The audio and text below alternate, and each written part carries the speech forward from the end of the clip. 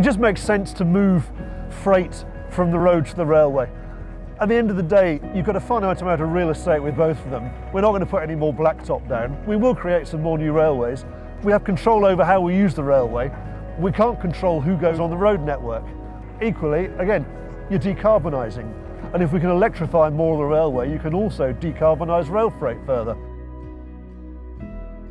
You can electrify HGVs if you like, but that doesn't decongest the roads.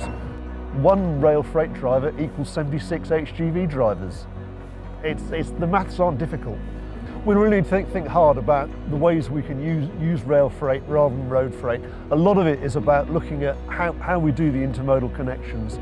So you can move the big distances on the railway. How do you do it from the railhead into people's homes, into factories, into retail outlets? We've got to think much harder about that. But that's all entirely doable. We also need to think more broadly again about how we can use rail capacity.